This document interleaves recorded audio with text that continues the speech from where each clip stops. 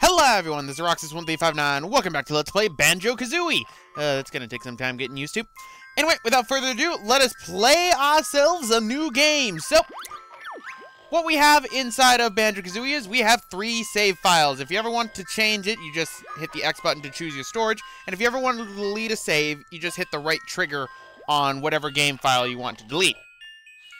So, what files do we have? Well, we have game 1 with Banjo sleeping, pretty standard. We have file 2, where he's making something delicious, with how his goldfish seems to react to that. I'm going to assume Banjo is cooking his mate. Banjo is a bear, after all. And on the third one, he's playing Game Boy.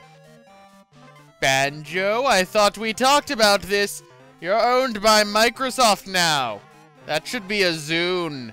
So, let's go paradoxical, and let's start with game number 3. So, let's start.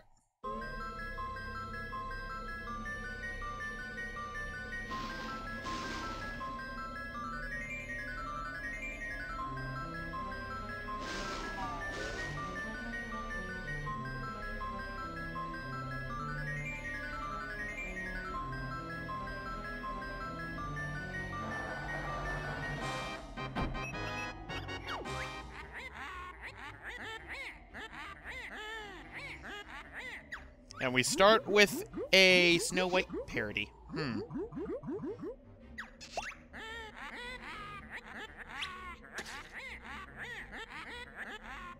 You stand out, all right.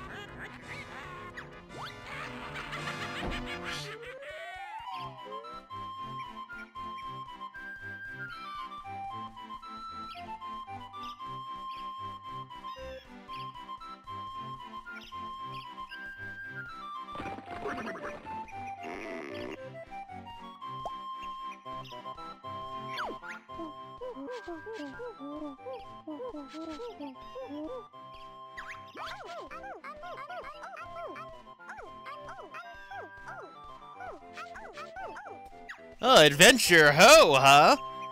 That sounds like fun.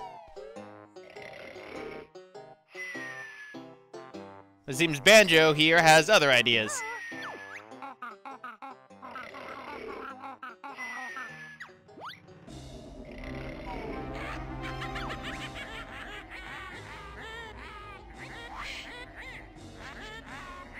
You know, that fixed the looks department, but it doesn't fix the kindness department.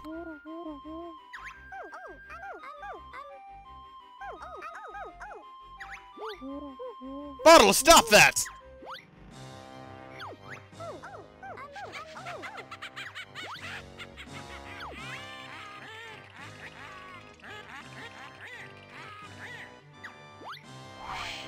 If you couldn't tell already, our main villain speaks in nothing but rhymes, and it is amazing.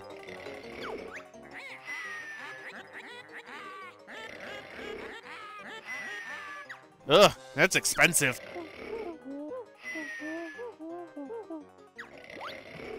Banjo could sleep through his house being blown up, I swear.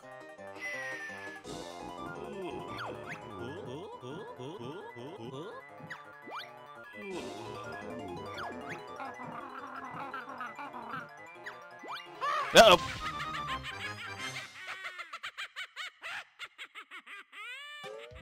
All right, Kazooie, I'm outside. I don't see anything. I'm going back to bed.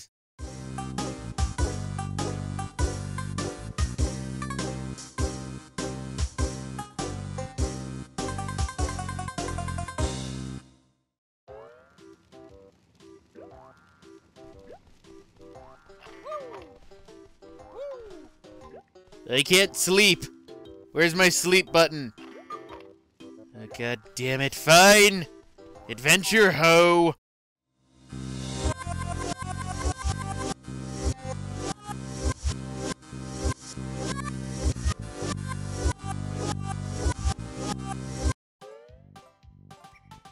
Alright, so since this is started out with a parody of Snow White, I'm going to assume you are one of the 7 mole dwarves. Ah, clumsy.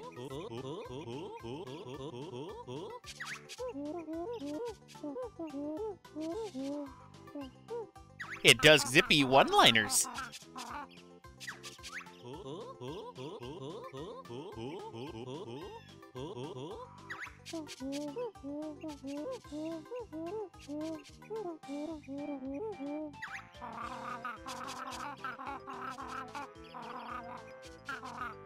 Where'd she go? Well, the only other place that's in this entire valley. Or did you not notice that you live next to a witch?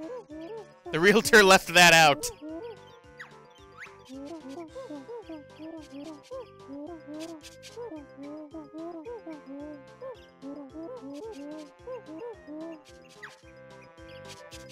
So, right here we have an option actually to accept training or decline. This is something that is rather interesting and will actually affect something on Spiral Mountain right now. So we're actually going to decline training because I can explain the controls a lot faster, believe me.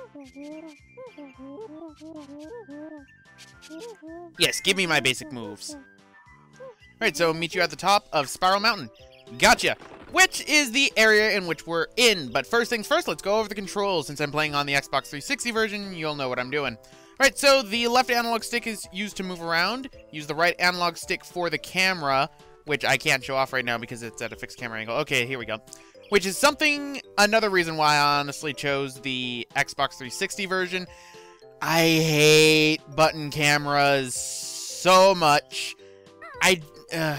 Really, N64 cameras have not aged well. Look at Mario 64 in its original incarnation. Oh my god. Oh, nope. Ow, ow. Stupid Kazooie. Now, this isn't the only thing that you can do with the right analog stick. No, if you hit down, you can zoom out, and up, you can zoom in. You can go up to 2 times. Pretty much these are acting like the C buttons, only, you know, they're in stick form. A lot better. Alright, so now for basic controls as well, we have the A button to jump. The X button is going to be to attack. There are 3 different types of attacks. If you're standing still, Banjo will do a swipe. I will rarely use that. If you're running and you hit the X button, Banjo will roll. If you're in the air and hit X, Kazooie will peck. And those are our basic attacks right now. Now there's another thing we can end up doing. If you hold down the A button after you jump, you can do a little glide with Kazooie. How Kazooie is able to lift up a fat bear such as this, 1 does. But we also have the crouching buttons, which are the right and left triggers. They're going to be used a lot more for a lot of other moves later on.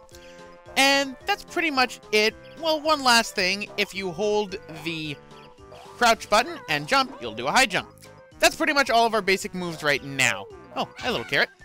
Oh, that looks delicious. Looks like a honeycomb piece.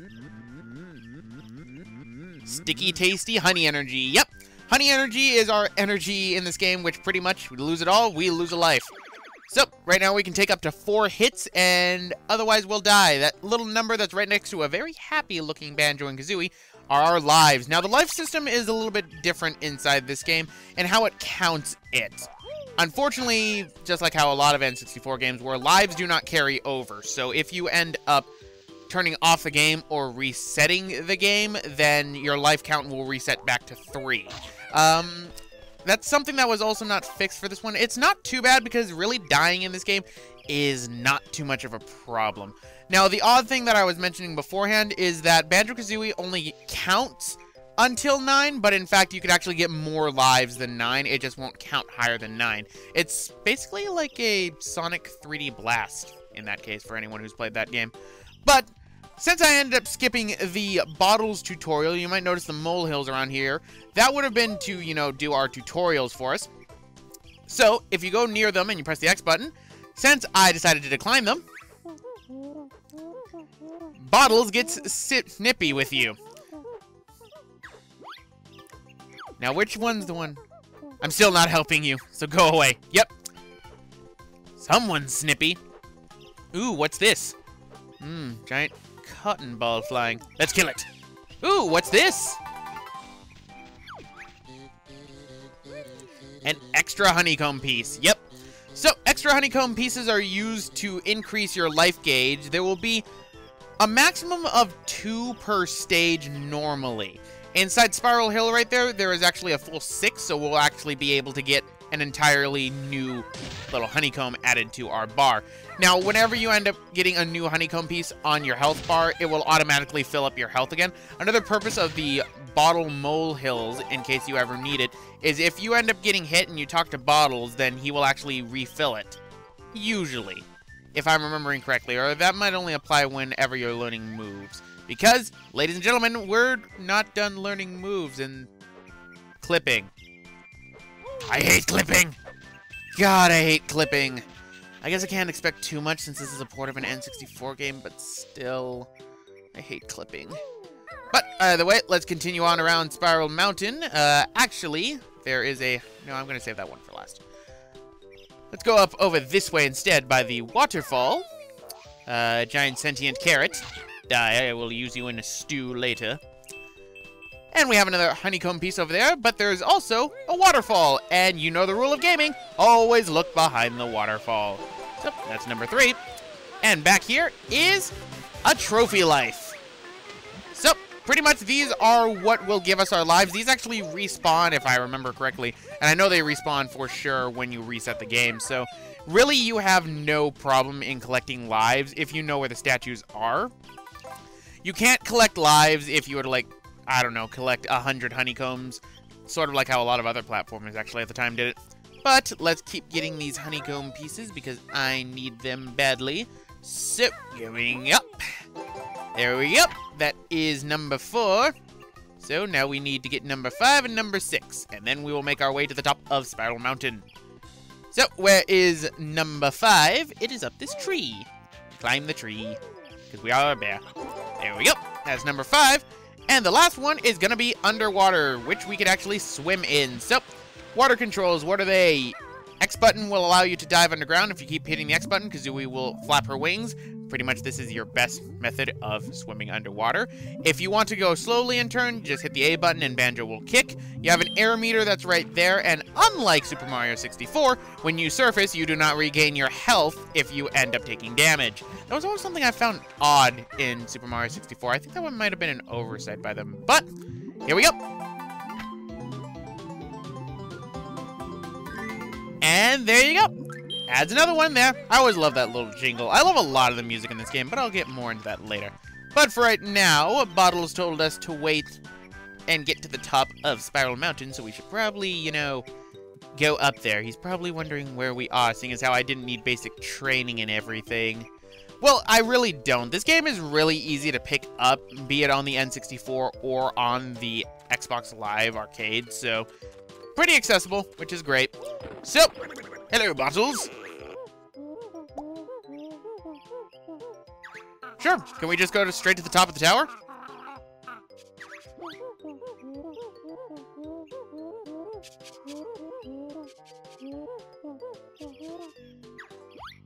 Alright, thanks! Now, if you actually chose to do the training and you've actually not gone to all the molehills that are around Spiral Mountain, you will actually not be able to access Grunty's lair because some of the planks on this bridge will be missing, and Bottles will end up giving you all the planks once you've learned all the moves. So, I think we should now go into our main hub of the game, say goodbye to Spiral Mountain. We're pretty much not going to be coming back here until the end of the game, actually, and I mean the very end, as in finale. So, let's go on inside.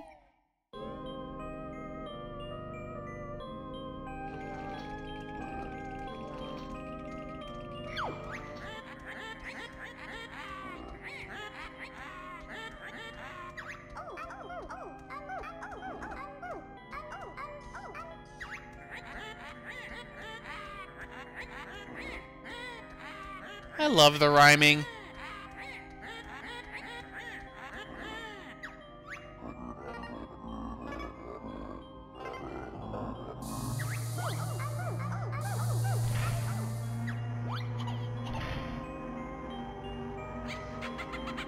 Uh-oh. Looks like our sister's in danger. How are you talking in the machine? Alright, so welcome to Gruntilda's Lair, the hub of this game. Pretty much throughout this lair, what we're going to be doing is we're going to be going through different levels and getting to the top. So I say screw that. Let's just go to the top. No. That incline's too steep. Well, I'm sure we can find something over here. Oh, there's a door over here. What is this? Can I break it?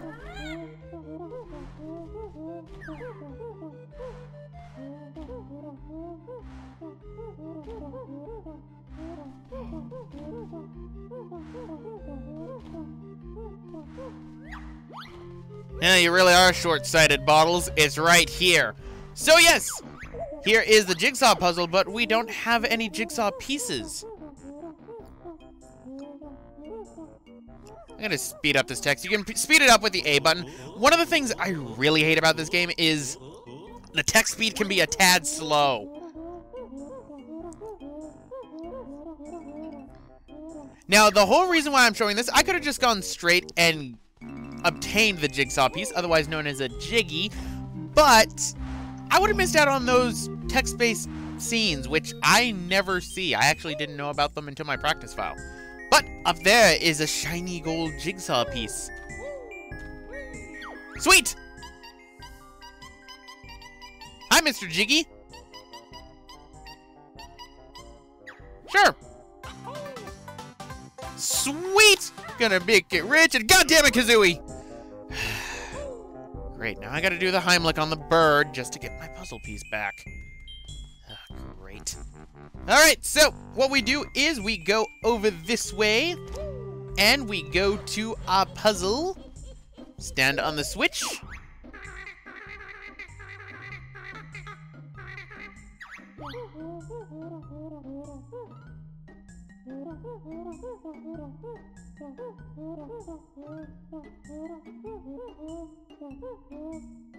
Which I will never be doing.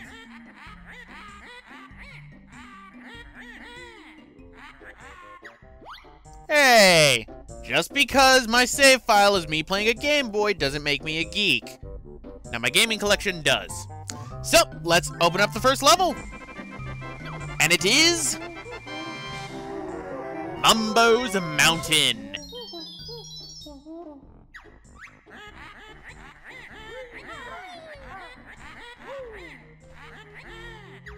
I don't think it will. But anyway, guys, I'm actually going to end it off right here.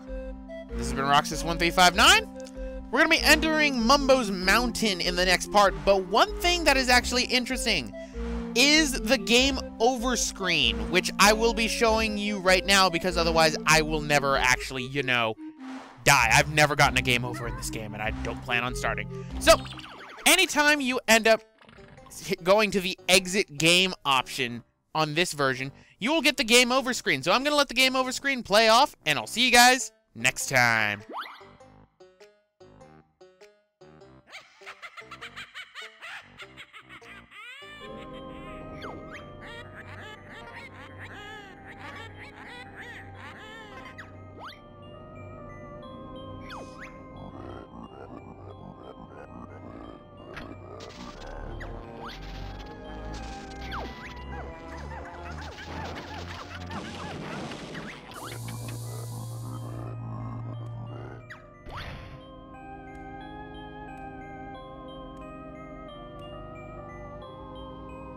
Oh God, she's hot!